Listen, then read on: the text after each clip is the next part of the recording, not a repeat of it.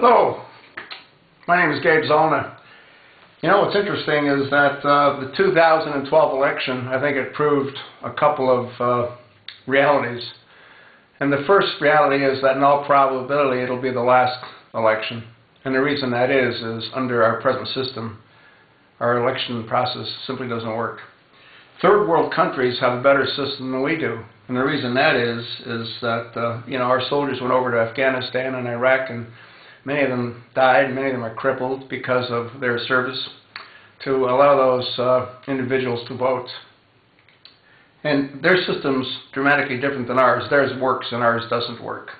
And the reason theirs works is they don't need voter ID, because what happens is that as soon as a citizen votes, they have one of these. And what they do is they dip their finger into one of these. And then by doing that, they can't vote again, because that's an indelible ink and it'll be there for a period of time. They also don't allow absentee votes, and that would get rid of a tremendous amount of fraudulent votes here in America. The only people that I think should be allowed to vote absentee are military or citizens that live abroad, not are traveling abroad. If they're citizens here and they want to vote, they should make an effort to be in the country when it's time to vote. But citizens that actually reside abroad should be allowed to vote absentee, as should the military. But I don't think anything of that matters. And the reason I don't think any of it matters is because I think what Obama's going to do, and I've said this, if you've watched any of my previous videos, I've said this numerous times, is he's going to modify or eliminate certain portions of the Constitution, if not the Constitution entirely.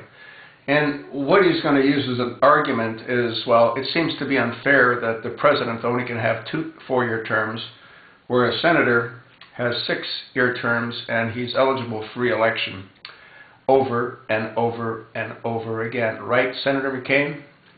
Right, Senator Barbara Feinstein? Right, Senator Barbara Boxer? And it goes on and on and on and on. And the argument again will be that it's not fair that they can and the president can't. So what I think will happen in 2016 is that he will run again. And because of all the presents he's going to be giving over the next 4 years and has been giving, he will remain in power. And the Republicans, well, I think they're pretty much done like toast. You know, they're burnt. They're finished. They don't have any authority. They don't have any leadership. They've got John Boehner, who has a tremendous suntan, so he obviously spends a lot of time on the golf course. And that's his business. But it'd be okay if he did that, as long as he did his job to protect the American people, but he's not doing that.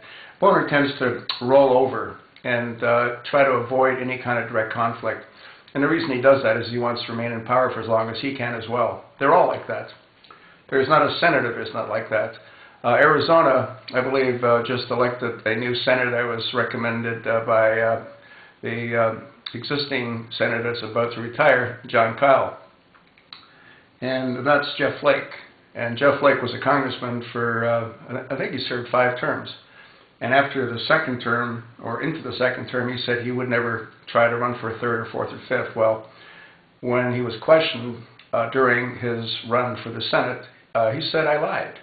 At least he was honest about it, and the fact that he's a liar. I think that speaks highly of his character. Joke, if you don't know that's a joke, that is a joke. It's a sad joke, but that's the state of what we're dealing with. That's rampant throughout. Right now, it's also my understanding that Senator Kyle endorsed John Kerry to be the new Secretary of State instead of Susan Rice, with all the heat she's feeling over what happened with Benghazi. I don't know if either one's qualified, but I definitely know that John Kerry shouldn't be qualified based on what he did when he was running for president and what came out when he was running for president based on his experience in Vietnam and how he treated other fellow American soldiers. But you know what? The reality is that it won't matter. If Obama wants Susan Rice to be Secretary of State, guess what? She will be Secretary of State. And that's just another example of it really doesn't matter. Our Congress has absolutely no authority. They have no power.